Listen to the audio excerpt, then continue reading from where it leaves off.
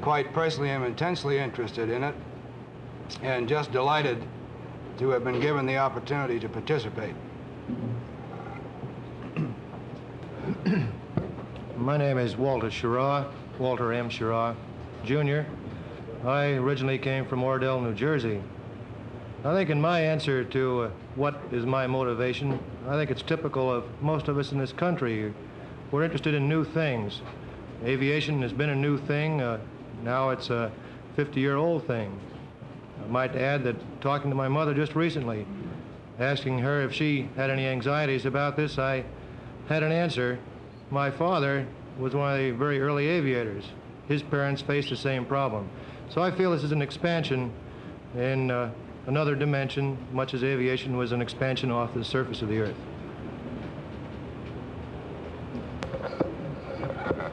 I'm Virgil I. Grissom from Mitchell, Indiana. Oh, my career... How old are you, Mitchell? 33. I didn't say. My career has been serving a nation, serving the country, and here's another opportunity where they need my talents, and I'm most grateful for an opportunity to serve in this capacity. I'm John Glenn. I'm the lonesome Marine on this outfit, and I'm 37. In answer to this same question a few days ago from someone else, I jokingly, of course, said that I got on this project because it'd probably be the nearest to heaven I'd ever get, and I wanted to make the most of it.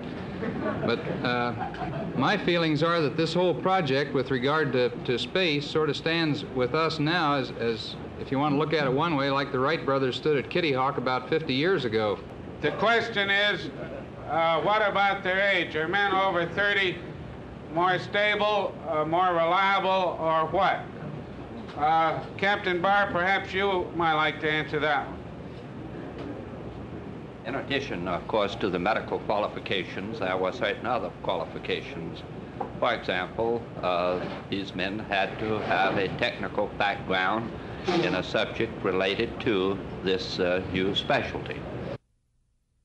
The question is, in the event that for any reason one of these gentlemen becomes eliminated from the program, will he be replaced?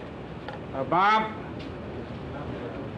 Not necessarily, and as I understand it, we don't think that it will be necessary.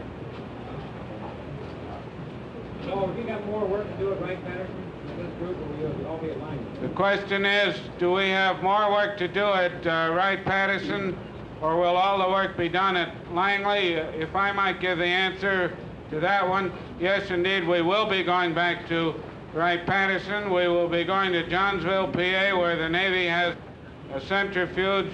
We may be going to a number of other service installations or medical facilities around the country. This is, in truth and in every possible way of saying it, a national program in which every resource of the nation in the areas required is being called upon. Yes, sir. Well, all their wives are going along with them now, they say.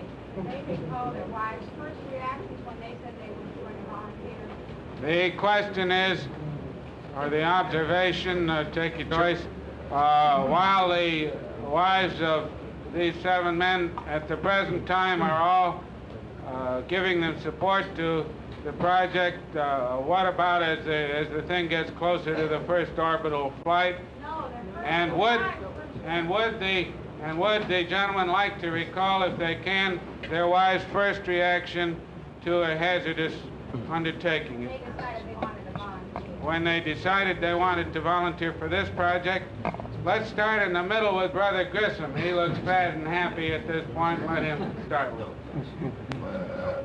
Well, there was never any question in my mind about volunteering. It was just, could I get in on the program? So when I said something to my wife, what she thought about my volunteering, she says, well, do you even have to ask? That's all I want to say.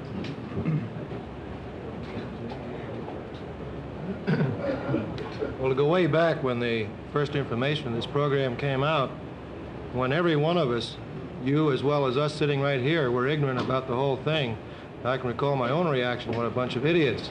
And my wife felt the same way. Now, this takes a little education. I had to be educated too. I think that's what we're trying to do to you today, is to educate you to the fact that we're not playing games. This is serious business. And you can't just face up to this thing and say, we're going to, as Mr. Donlan said, put $1 million in a can and fire it into space. It's nothing like that at all. You don't make a program out of something as crude as that. This is a professional program. We're trying to do something with it. And most people who have asked me, why are you in this idiotic program? I immediately say, if you'll take a little bit of time to think about it, to study it, you realize that this is something that we're very serious about.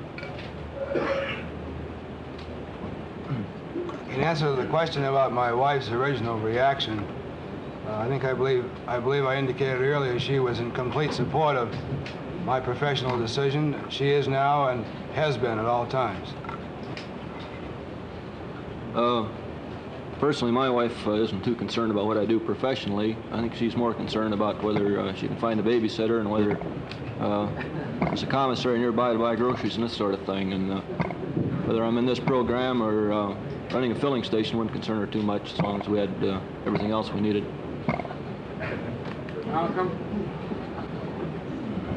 My wife's enthusiasm has matched mine throughout the program.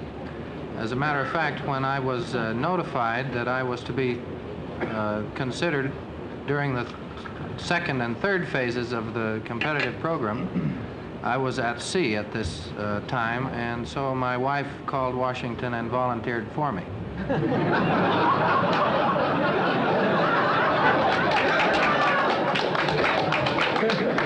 show. Said I was at sea at the time, so my wife called Washington and volunteered for me. What can I say after that one? That's literally out. That's the best of the bunch. I've never had any problem so far as my wife going along with my career. My wife is also a pilot and is quite sympathetic to my desires on flying, and particularly to this program, quite enthusiastic. Well, my wife made a remark the other day, I've been out of this world for a long time, I might as well go on out there. I think all the wives, or at least my wife, when they first hear of something like this, they have reservations about it because they don't know anything about it. It's like all of us. We first hear of something like this, you're very interested, but you sure want to find out a lot more about it before you're willing to place your neck way out there. And I think that's the way all of us have been. I think probably what would best describe my wife's reaction has been that as she has learned more about the program, as I have gone through subsequent phases of it, and as she has learned more about it along with me, that she has become as enthusiastic about it as I am. I don't remember any deathless prose, though, as her initial reaction on this when we first started talking about it. It was one of those things that you just come home and start talking about like anything else. The question is, will the second step after Project Mercury involve more than one man? And the answer is we don't know yet, but for sure the second or third or fourth step will involve more than one man. I have a question about physical requirements. Is the most important thing the stamina to withstand an immediate shock, or the endurance to withstand a long, grueling strain?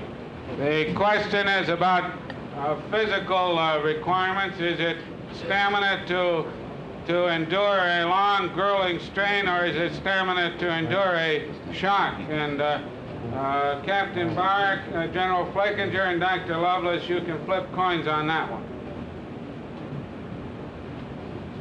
Well, I feel that the problem will be one of multiple stresses, and I think Captain Barr and General Flickinger feel the same way. And the way the program is set up, I feel that every man here can withstand the stresses to which they will be subjected. Really, if I can give you this picture, we start out with as you already know, with the extremely detailed clinical examination, perhaps the most exhaustive that has ever been devised.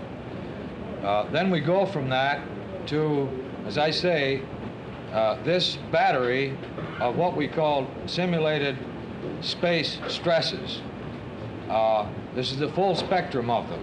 Isolation, confinement, the dynamic forces as a part of the vehicular expenditure of any energy to get into orbit and the destruction of that energy to get back into land.